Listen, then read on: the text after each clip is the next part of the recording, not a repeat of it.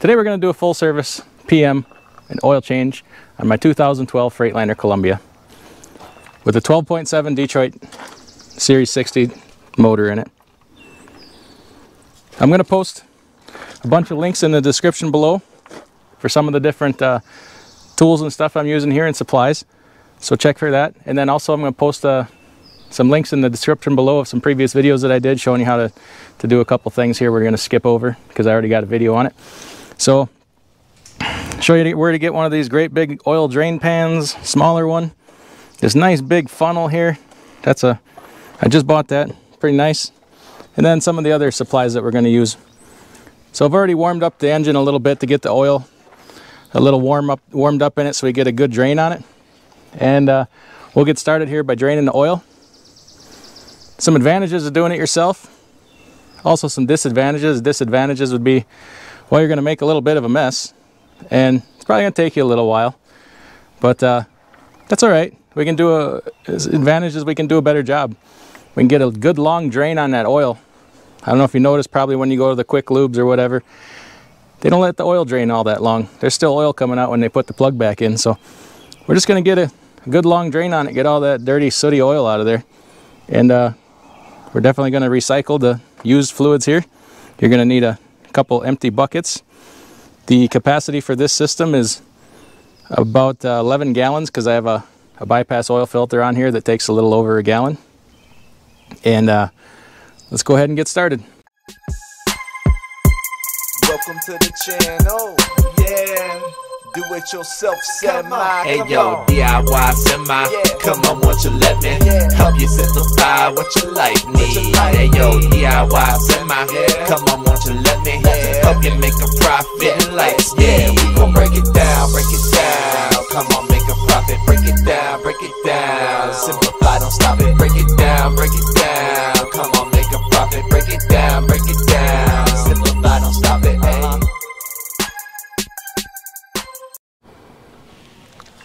All right, first thing I'm going to do is crack the oil drain pan here and get this baby draining. This is a 1/2 inch plug on this one.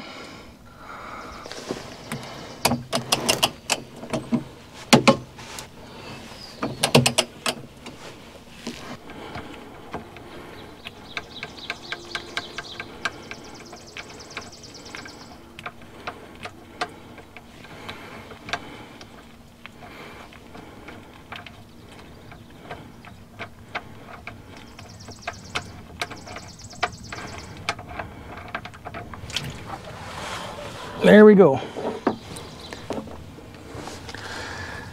Now we're going to let that drain for a good long while. And while that's draining, we'll move on to some other things.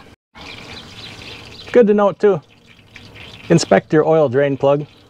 It's magnetic. If there's anything going on in the motor there, you could attract some metal here, and you definitely want to know about that. Okay, while that oil is draining, let's just do some other checks while we're waiting. So start here with the power steering fluid. Make sure your level's good. Here's a minimum cold, maximum hot. We're right dead center in the middle there, so that's good. You know, it's a good time to change your fuel filter. I'd already changed this yesterday, and I'm not going to show how to do it. I already have a video on that. I'll post a link in the description below, or go back. It's the first video I made. It's a little clunky and long, but you'll see how to service one of these Davcos here. Top off your windshield washer fluid. Then your coolant. I run Red Extended Life coolant in this truck, and it happens to be new, so the quality is good yet. Check your coolant level, and then in addition to that, depending on what kind of coolant you have or whatever, buy yourself some coolant test strips. Probably see them do this at the quick lube. I'll post a link in the description below. What you do, you take one of these strips and you dip it in there, pull it out, and then compare it to the little chart here, and it'll tell you your freeze point, the alkalinity, blah blah blah. And then you'll know if you need to add some supplemental coolant additives. Like I said, this red stuff is new. It's good for a long time yet. And I don't need any of that. But coolant filter, on the other hand, if you don't run an extended life coolant filter, you will want to change your coolant filter every PM service. I run an extended one with the SCAs in it. They call it a charged one. I don't really need that, but because I got extended life coolant, but I got a case of them and I want to use them up. So I change mine once a year, or they say 150,000 miles. I do mine between 100 and 125. I just got it on a schedule to do it once a year. But I'll do a video on that when it comes time to do it. But for now, you just would shut both your water valves off, screw the old one off, screw the new one on, lubricate your O-ring. Before you do that, then you'll need to add a little bit of makeup to your reservoir tank, maybe a quart or so. Now next, we're going to service this bypass filter here. I already have a video on that. Go back and watch that if you want to learn more about the ins and outs and whys of bypass filtration. But for now, we're just going to change that thing. So changing this thing's pretty easy. Just need a filter wrench of some kind. Spinner loose. It's going to be a little heavier than it looks.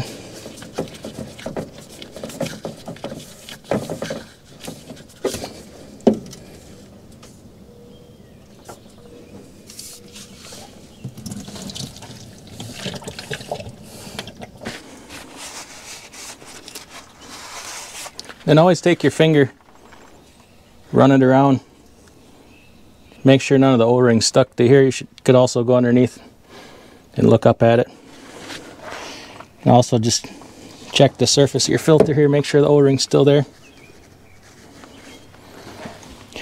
Sometimes it'll stick to the filter housing. Anytime you change a filter, dip your finger in some oil, lubricate this O-ring up here. And this bypass filter, it is not necessary to prime it with oil because it's outside the loop of the main filters. Make sure you get her started straight. Should turn nice and free and true. Make sure it's not cross-threaded.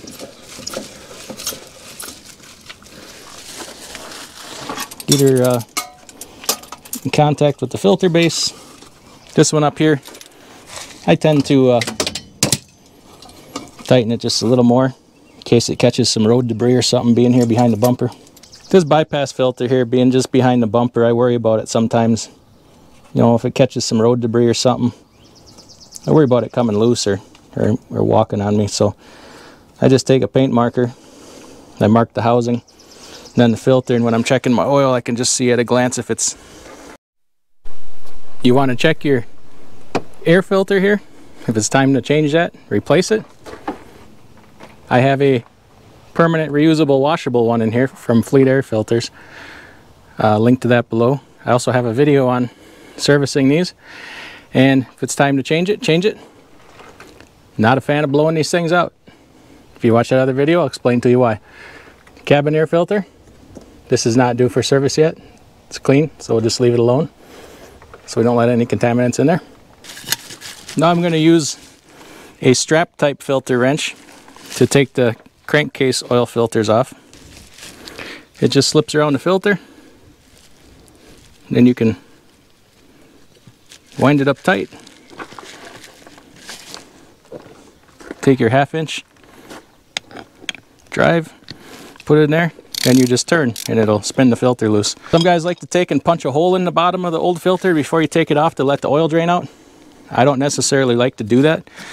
There's nothing wrong with it, but I just feel like then if you do that and you have a problem, something goes wrong, then you've disabled the vehicle. You can't start it, you can't move it.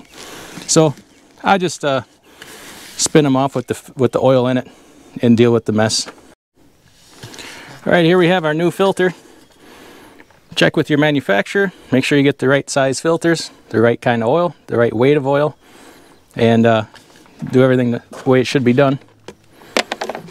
Anytime you're going to put a new filter on, these full flow oil filters, you want to prime them. The correct way to do it is to prime them through the small holes, the small outer holes, because then when the oil gets sucked through the filter, it gets filtered. Brand new oil, it shouldn't be contaminated, but you never really know. For sure they could have had a problem at the facility or the plant. Got some metal filings in there. So we're just going to fill this filter. So once again, lubricate your gasket O-ring up here. Helps it spin on nice and not bunch up, and also helps keep this O-ring from sticking to the filter housing when it comes time to take it off. Alright, so up in there you see our filter bases. What we're looking for is to make sure that nothing is cracked or damaged, everything's in good shape, and that there's no pieces of the old gasket left from the old filters. I took a paper towel and wiped around each one of them. So we're ready to spin the new filters on.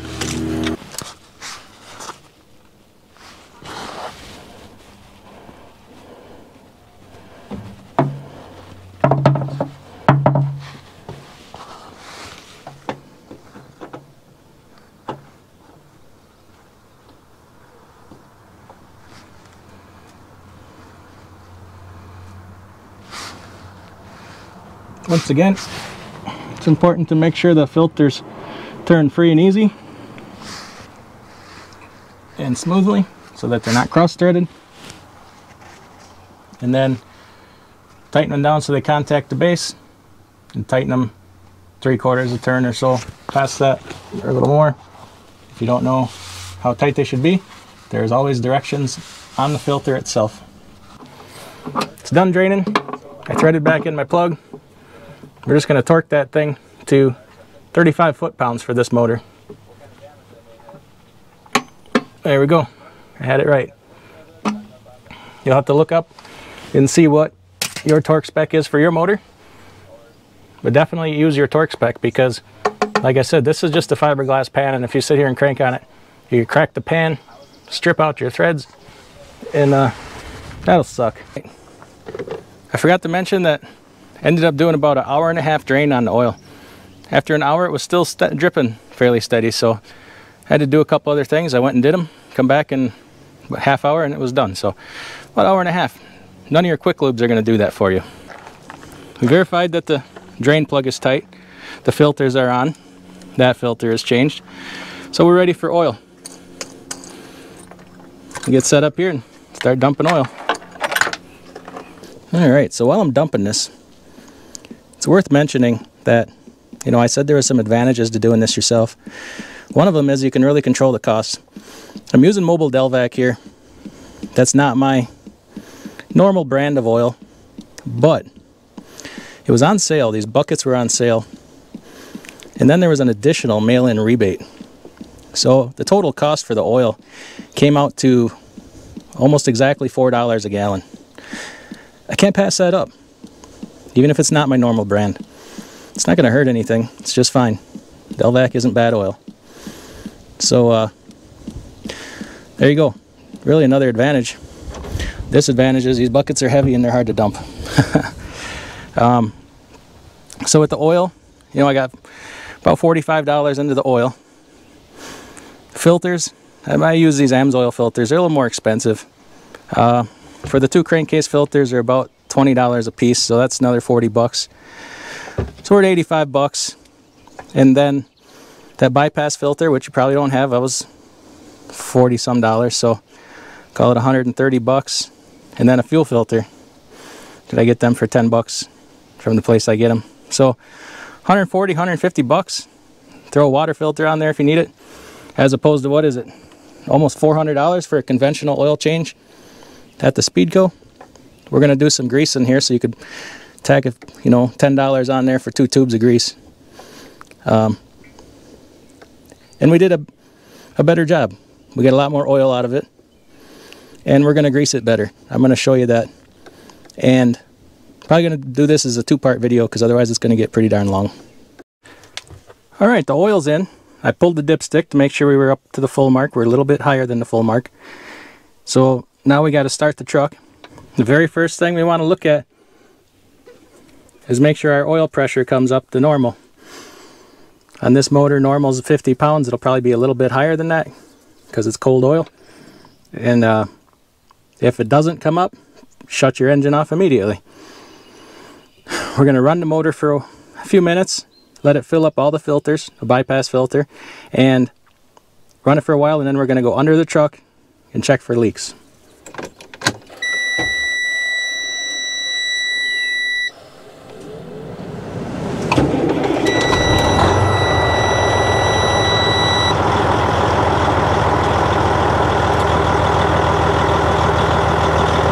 There we go. That's exactly what we want to see. Oil pressure came up to a little above 50, which is normal for this truck in cold oil. So I'll run it for a little bit, and then we'll make sure we have no leaks, check the level, top off the oil. Oil is in, ran it, filled the system up. We're going to check the level here.